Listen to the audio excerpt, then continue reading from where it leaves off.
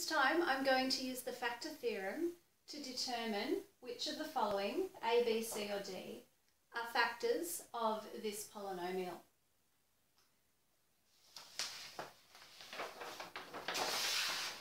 So I'll write out the polynomial again.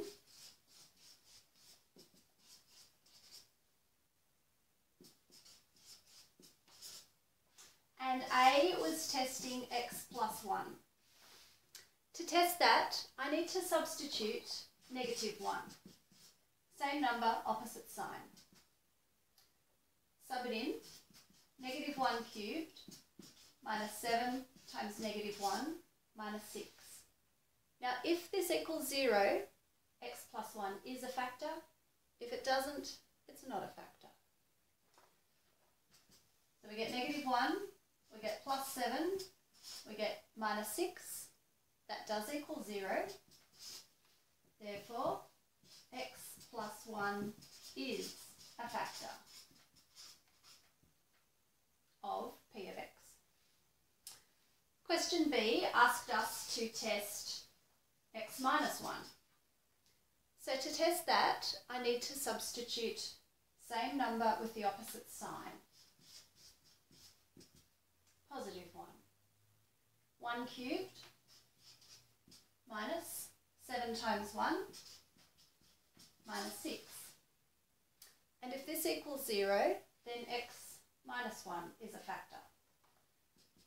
1 minus 7 minus 6 is 1 minus 13, -12. So no, it's not a factor in this case.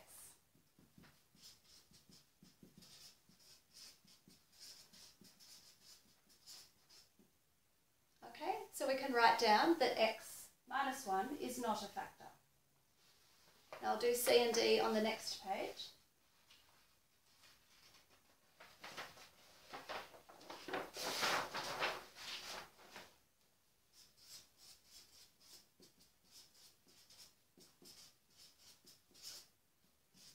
C was x plus 3.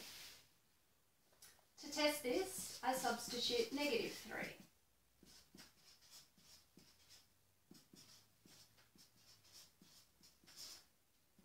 So replace each x with -3.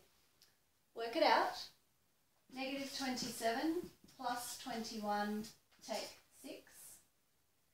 That's not 0. That's -33 plus 21 is -12. It's not 0 though, so I can say that x plus 3 is not a factor.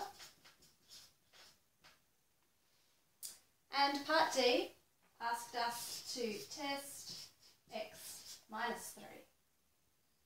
So to test that, again, all we need to do is substitute, but we substitute +3 into the polynomial.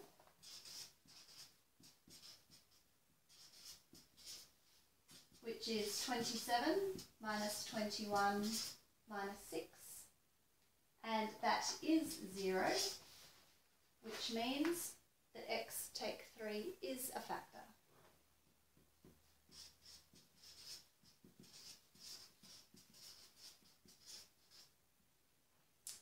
So in a question like this one, you not only have to decide whether each part is a factor or not, but you also have to show the working to support it.